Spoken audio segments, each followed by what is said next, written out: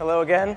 We thought it'd be great. You know, everyone that we chatted with, as Toby mentioned, more than 50% of the folks are running things from the Smack stack. So we really wanted to do a panel where we could focus on that. And I couldn't be more excited about having Neha from Confluent and Jonathan from Datastax to join me today. So if they could come on up. Round of applause for them.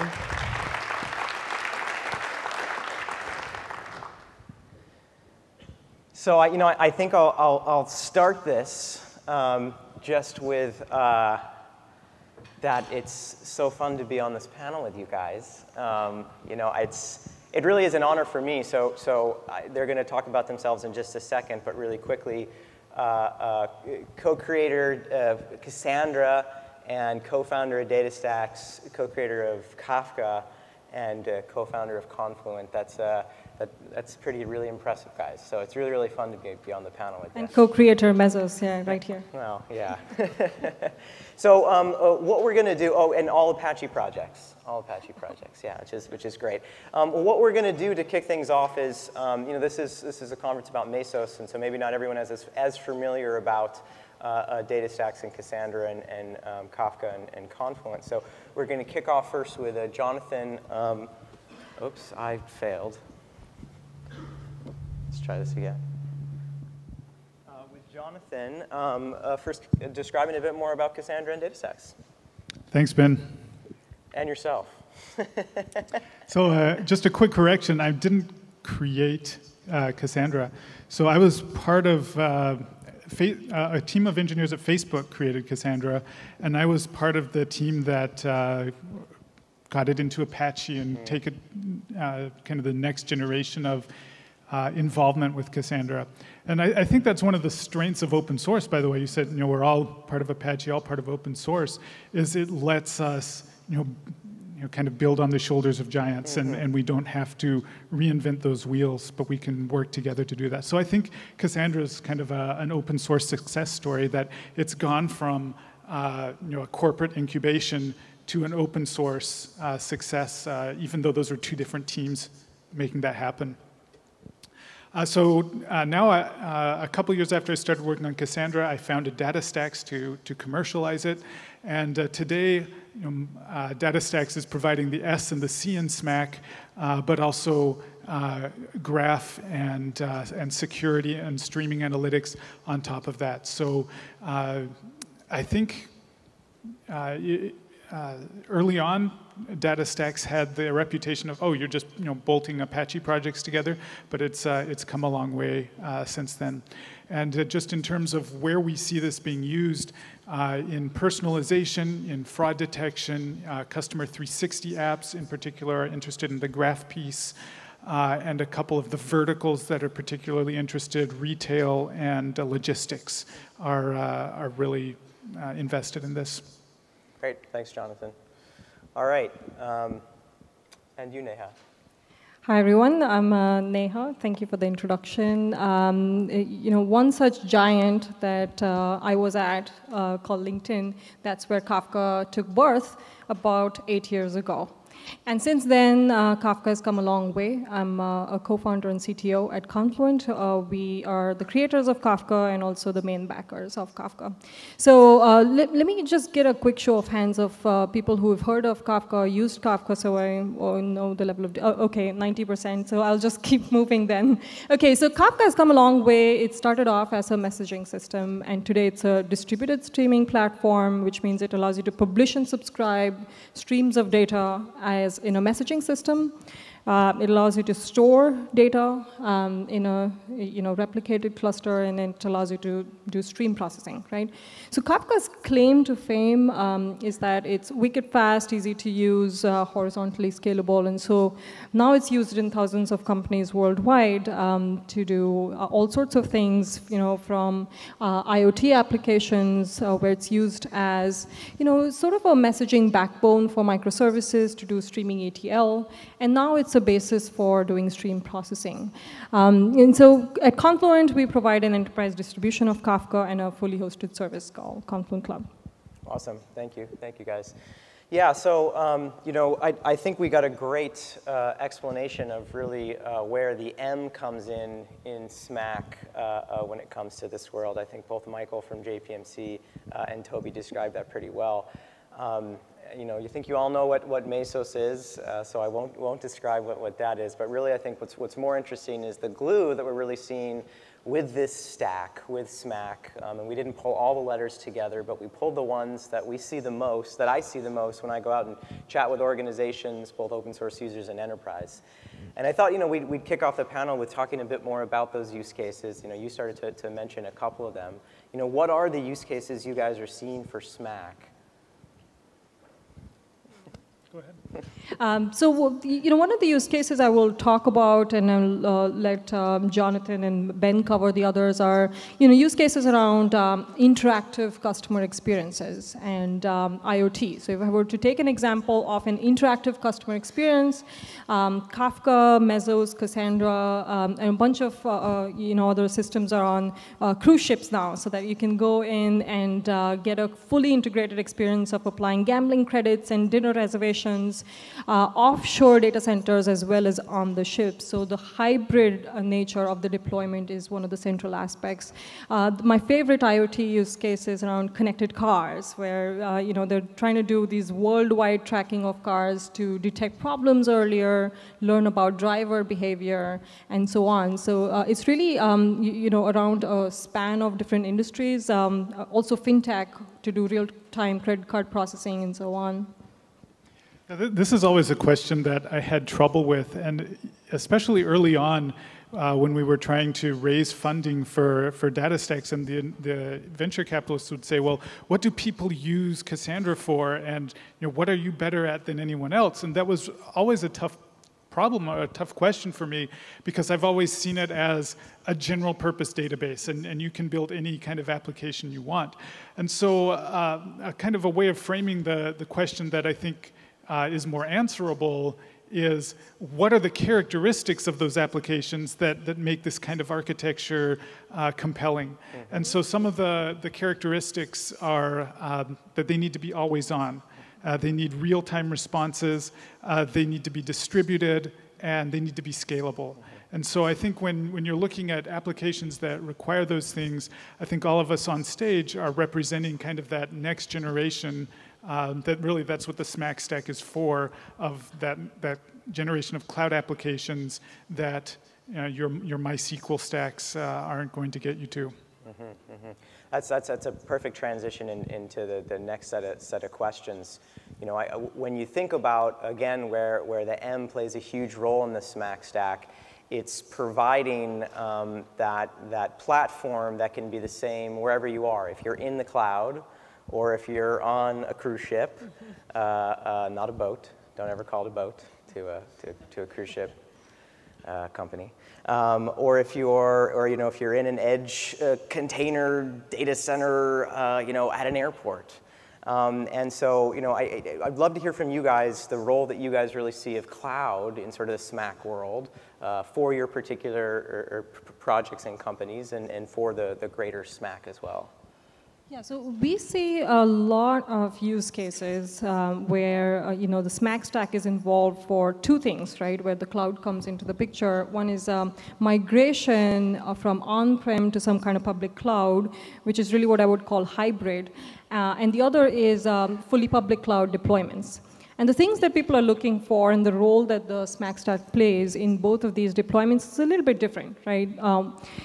For fully public cloud deployments, the thing people are looking for, as Michael mentioned earlier, is cloud neutrality.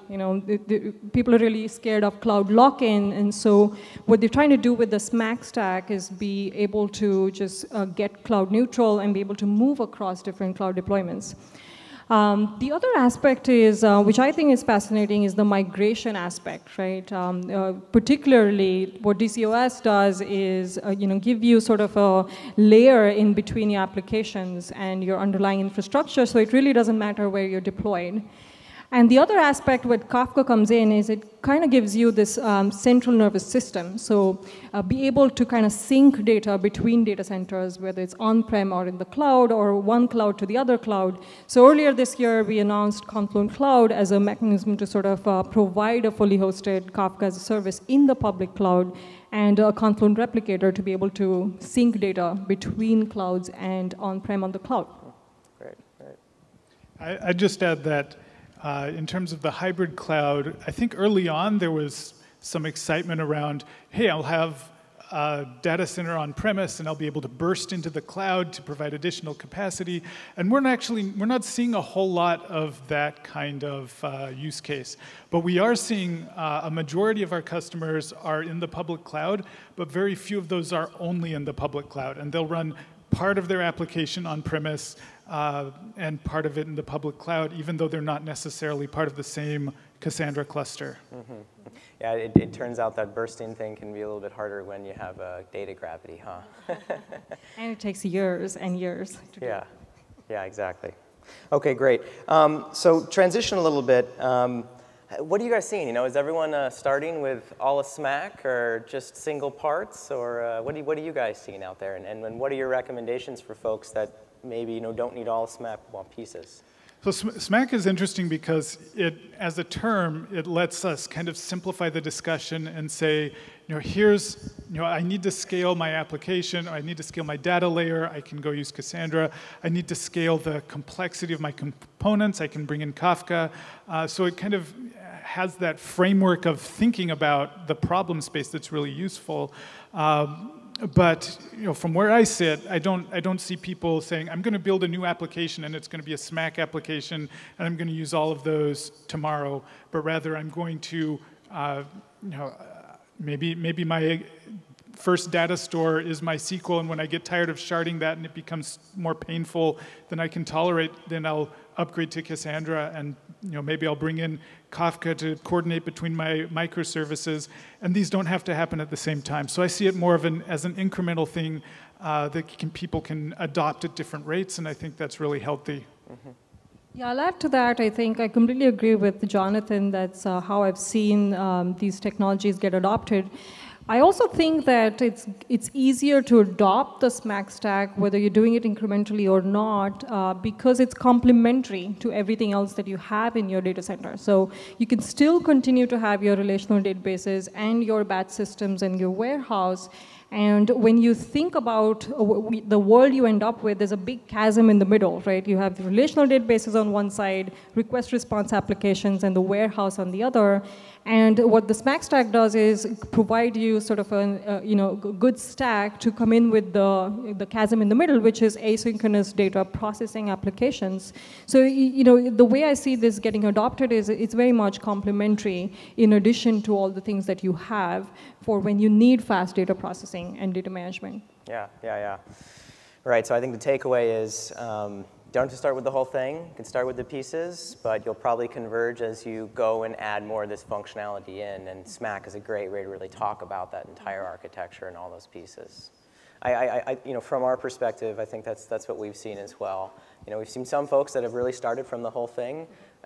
Sometimes it's not just SMAC, it's SMAC or some of the other acronyms.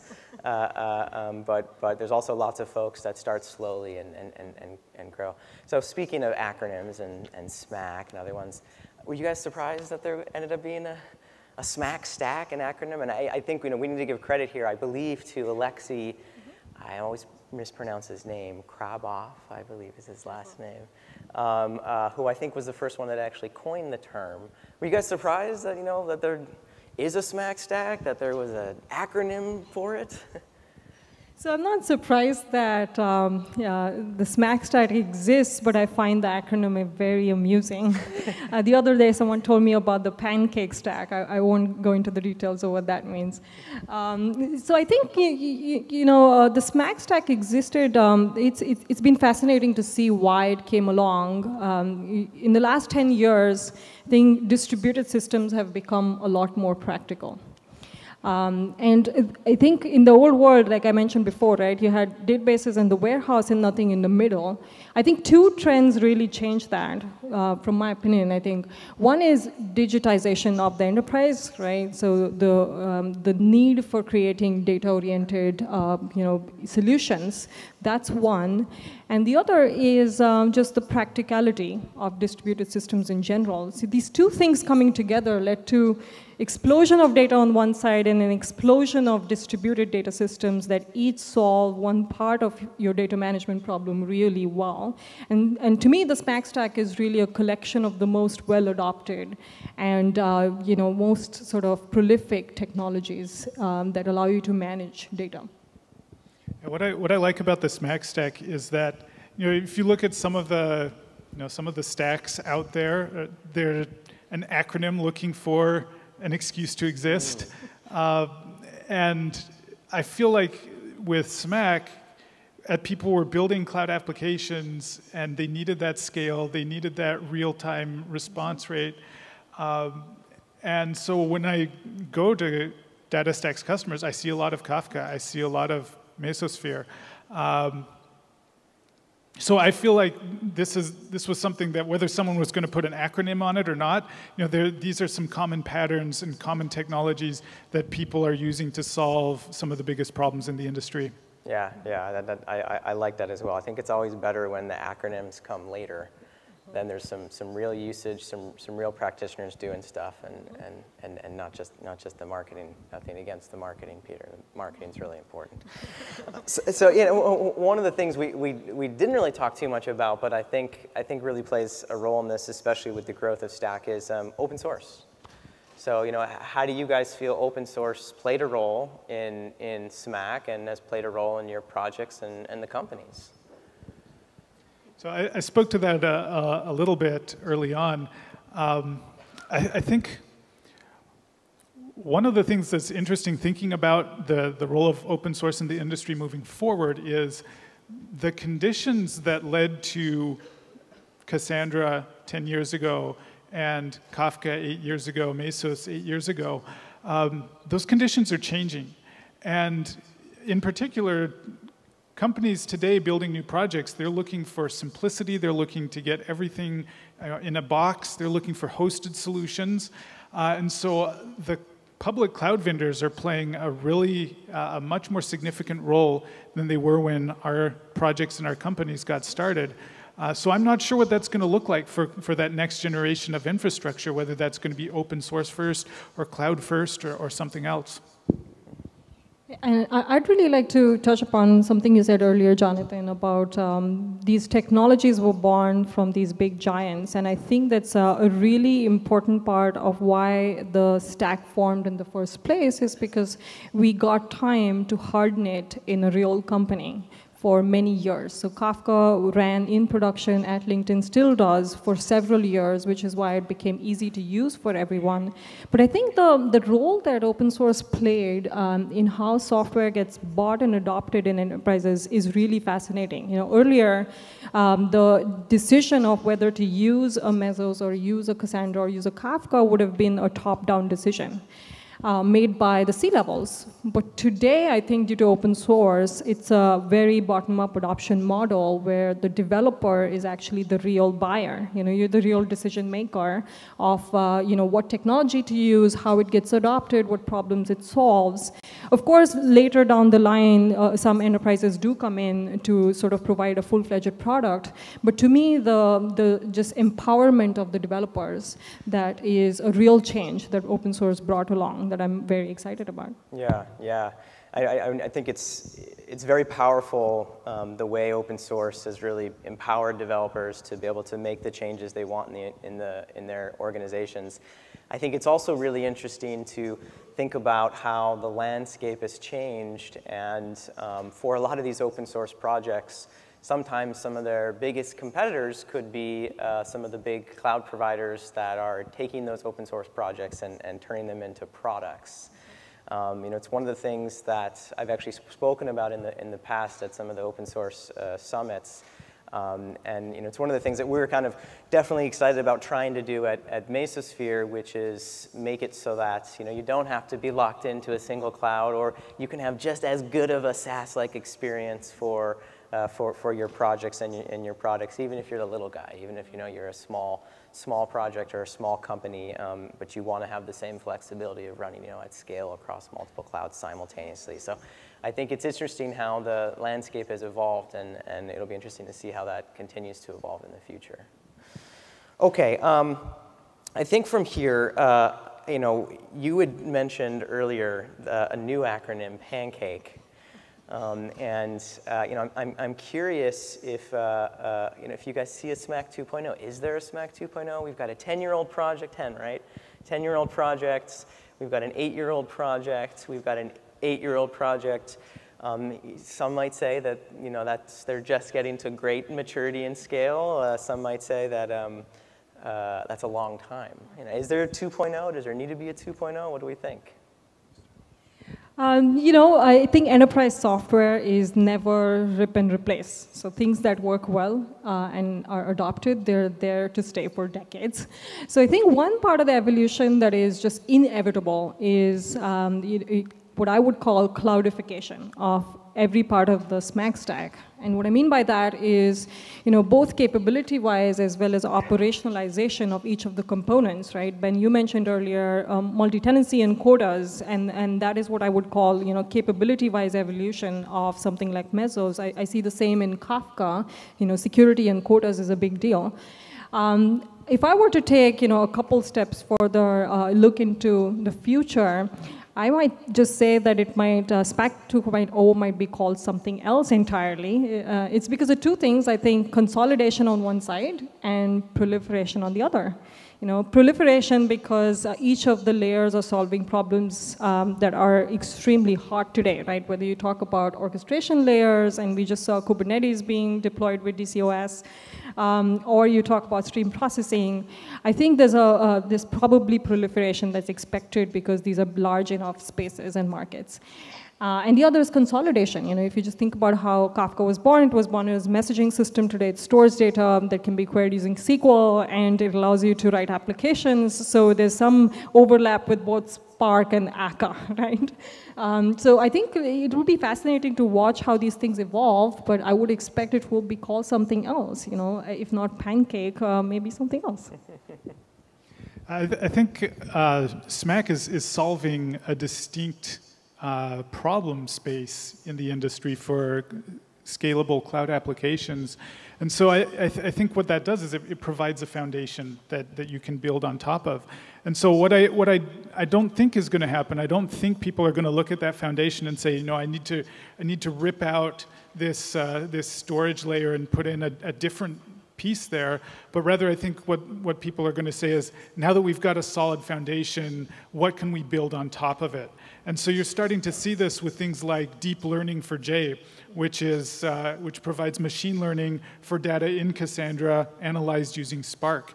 And so you can once you have that foundation, there's a lot of interesting stuff you can build.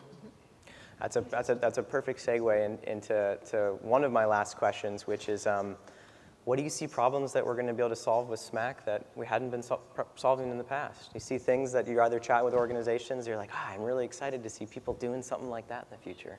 Anything come to mind? I think one, I might take a stab at this, is breaking down silos, right? I think earlier we saw the JPMC picture of all these risk management and all these different things. And in the old enterprise, those were just things that were locked up and each in their own silo. I think the SMAC stack, it sort of provides or creates data as a first-class citizen, as someone mentioned earlier. And I really believe that's like a big change that will really change how applications are built. It's the same customer no matter which loan you applied for, whether it was a car or home loan. If you're a risky user, you're a risky user across all those segments. Mm-hmm. So that's, I think, it's a big deal. I think that's what I call event-driven, data-driven enterprise that's going to allow the brick-and-mortar enterprises to compete with the Amazons of the world. You know, just before Jonathan, just before you go, what you got me thinking about is it goes both ways, right? I remember not too long ago I went to, I think I was getting a new parking pass in the city, and they wouldn't let me buy. I'm sorry to hear that. Yeah, and they wouldn't let me buy my parking pass because I had outstanding speeding ticket. Was it a speeding ticket? No, I forget what it was. It was something. I said, but you guys are completely different organizations. They're like, oh, we've got this cool new thing, Smack, and it lets us pull all the data together. Blah, blah. They didn't actually say that part.